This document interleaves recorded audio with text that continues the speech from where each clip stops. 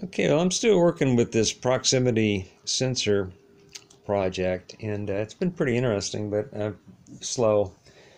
And I just wanted to touch base with folks and let them know where I'm at with this thing. And like I say, it's a slow process, and I probably won't do much more on this, to tell you the truth. One of the things I wanted to try was no magnets on the rotor. And using the proximity sensor, if you use a piece of metal that is not magnetized like a steel nut, the proximity sensor will pick that up and trigger the circuit. And it worked quite nicely. And I changed the coil. This one has a ferrite core in it. And then in the circuit, I added a PNP transistor where they called for just a switch right there. And I didn't want to burn out this thing. It can only handle about 300 milliamps. And so I added a PNP transistor where it shows that switch. Nothing else, just a PNP transistor to help take up the load. Now the LED is put across the coil backwards and picks up the back spike when the thing shuts off.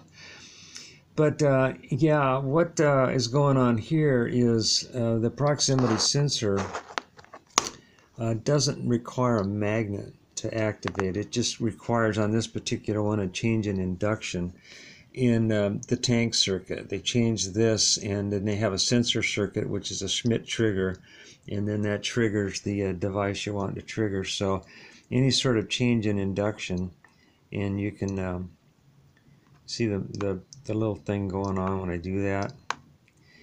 If you change the induction on this thing, you can activate it with any metal object. And that's what's going on with these steel nuts. They're not magnetic. They're just steel, and they're affected by a magnet. So when I turn the electromagnet on with this, the motor runs. So what happens is this thing gets going by that steel nut. Get this a little closer. There it goes. When that light flashes, it means this sensor is picking up the steel nut and causing the circuit to trigger. And that's how this inductive sensor is causing that coil to fire at the right time. It sees the steel nut and tells the circuit to turn on, which takes the energy from the battery, which is just a 3.7, through the electromagnet. Magnet pulls on the nut. It pulls it and causes this rotation to happen. I ran into a number of problems studying this thing, but then again I ran into some really interesting stuff I didn't know before. And the Schmitt trigger that they use in this, to me it looks like a comparator circuit where they have power going all the time and a plus minus, and they vary the plus minus to trigger off a transistor to cause the triggering to happen.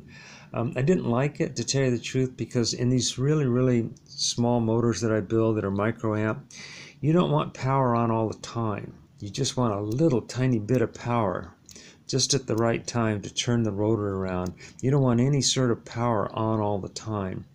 So that was a little disappointing, but the basic oscillator circuit, I tried joule thief circuits and stuff, and they were fine, but then I got into this Hartley oscillator, which I've built before, and it's just a simple RF transmitter circuit that I've took some components and varied the components around and built up this little blinker circuit that I started playing around with. And I added a super cap and a little solar panel. And this thing here, it's a 1/3 to 2/3 ratio on the coils right there, and you can make it at almost anything. And there's just 5 components to the whole thing, and it's, to me, as simple as a joule thief. And you can tweak this down way into the microamp range if you're clever about it. And I got this thing to work off of ambient sunlight and blink most of the night. And I thought that was pretty darn neat. And this is what it sounds like with the radio. And like I say, it's a simple RF transmitter circuit. You can Google that, simplest RF transmitter, and find the circuit. I don't know who built it, how long old this is, but I had a lot of fun with just playing around with that. And this is a side project of this main project, which was the proximity sensor project. And it's just one of these examples of, as along the way of these projects, you discover things. And that's what I find most fun about this hobby, is when you're actually building stuff and you're not just looking at a screen or playing around with something on paper, you're actually building stuff. You come up with these discoveries. And just one of these things I wanted to share, that it's fun when you're experimenting with these things and you find something you didn't know before. Thanks for watching.